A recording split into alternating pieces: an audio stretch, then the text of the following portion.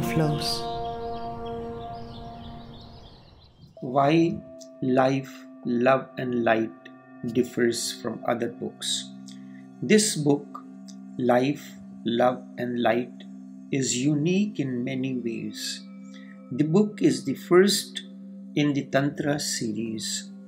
The style of communion is Tantra way. This is the first book of the Tantra series. The book is like the river that is now emerging from its origin in the mountains. So too, life, love and light is now emerging from the deepest core of the being. A new journey of communion is now making its way along the plains of life and living. These three books have a fixed device or a structure, therefore differs from her other books. Every book starts with Nivedita asking and Tao answering. No argument was there, no wastage of words or energy. These are simply statements of facts, telegraphic messages with no view to convince or just to relate. If you encounter the awakened one with a question, but your mind is closed, he will not answer you in this way.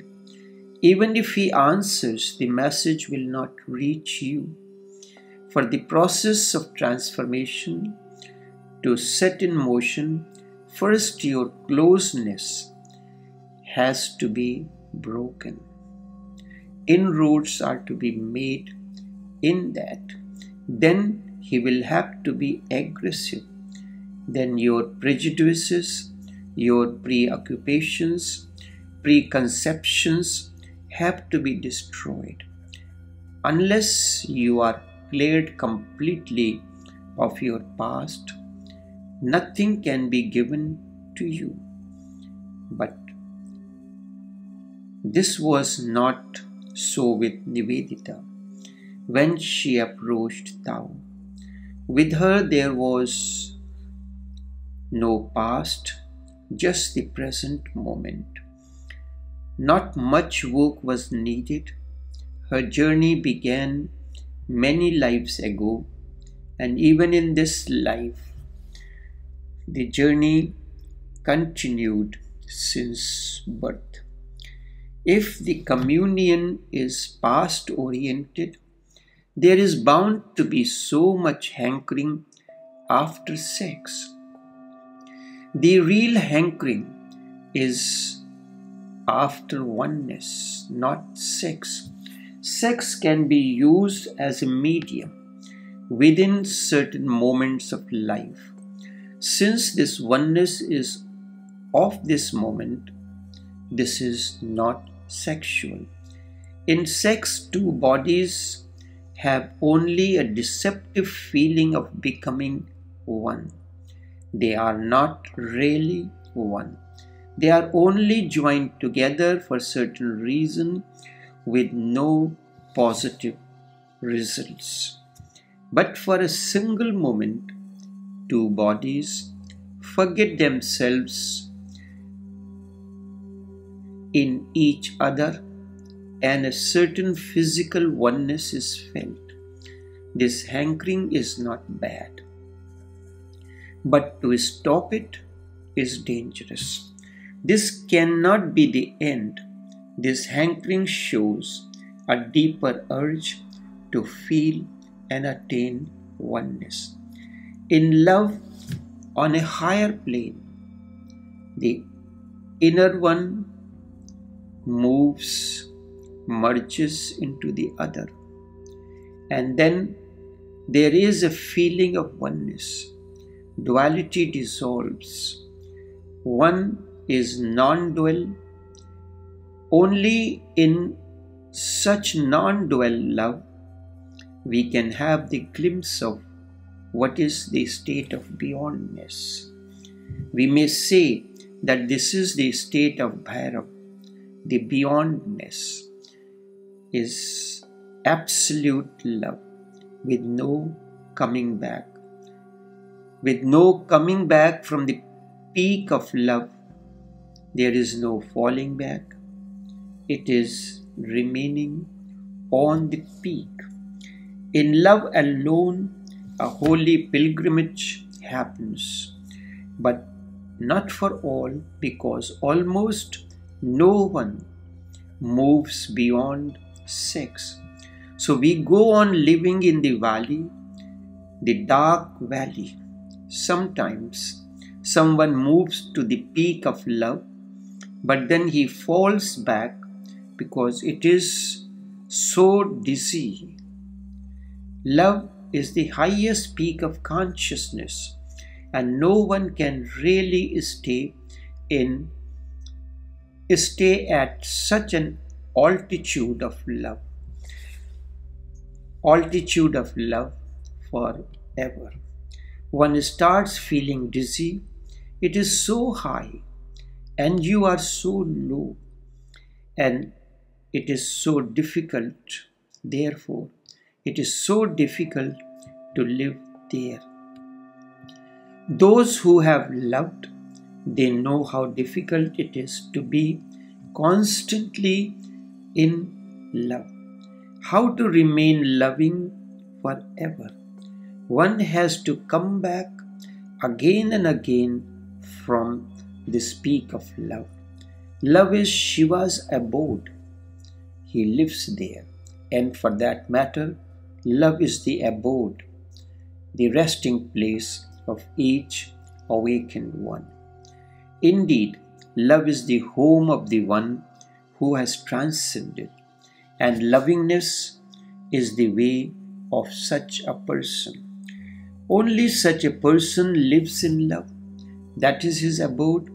When I say that is his abode, I mean now he is not even aware of love. Because if you live constantly on such a peak, you will not be aware that this is a peak. The peak becomes a plane for such a person. The awakened one is not aware of love. We are aware of love because we live in a state of non-love. And because of the contrast, we feel love. The awakened one is love. The state of Bhairav means that one has become love, not loving. One has become love. He lives on this peak. The peak has become his permanent abode. How to make this highest peak possible? Beyond duality, beyond unconsciousness, beyond consciousness, beyond body, and beyond soul, beyond the world and beyond your so-called liberation. How to reach this peak? The subject matter of life, love and light revolves around this basic question: how to reach this peak?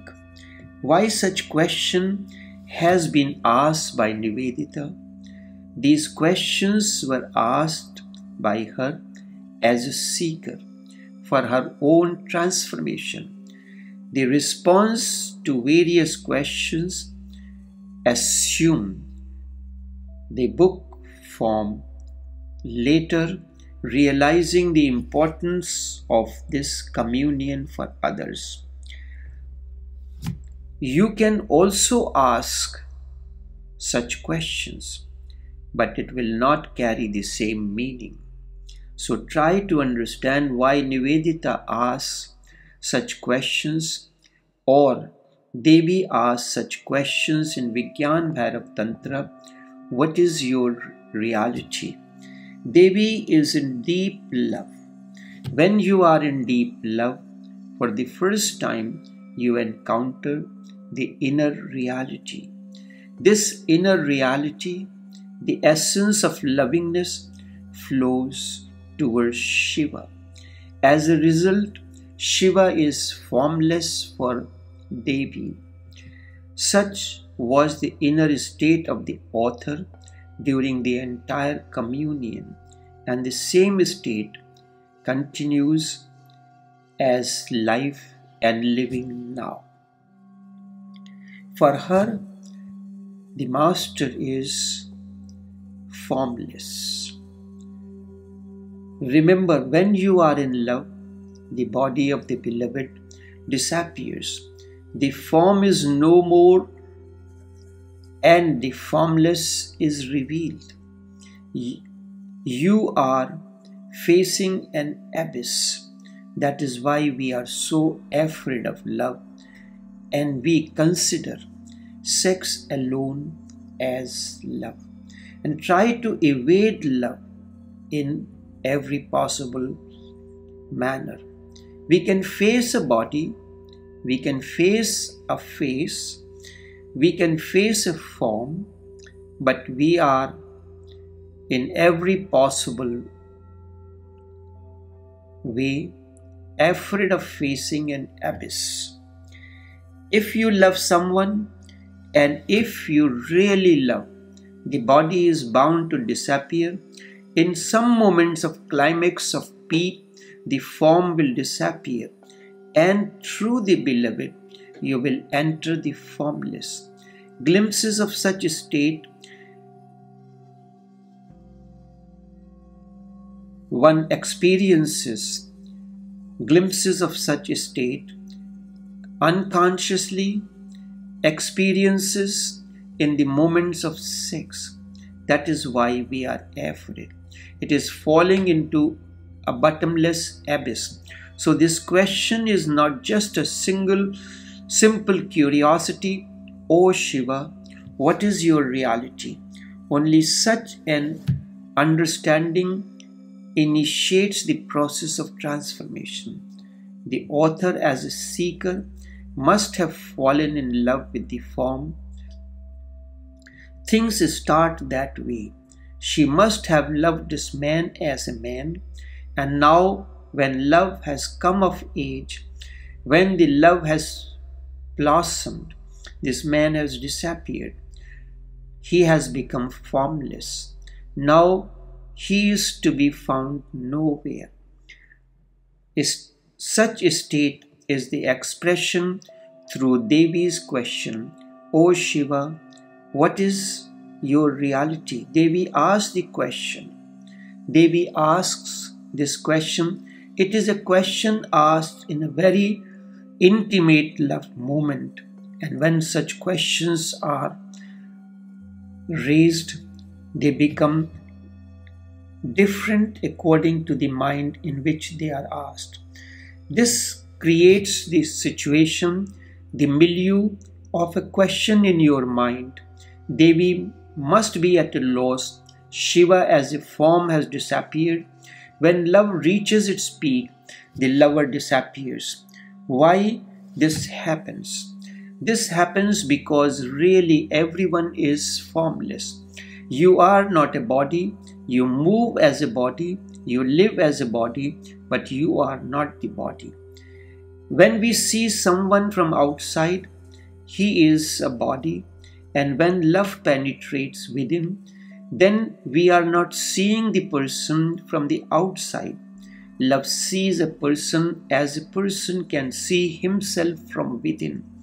Then the form disappears. In such formless form alone, love bridges life and light as two shores. In such formless form alone, love bridges life and light as two shores. Hence this title, Life, Love and Light. Enough for now.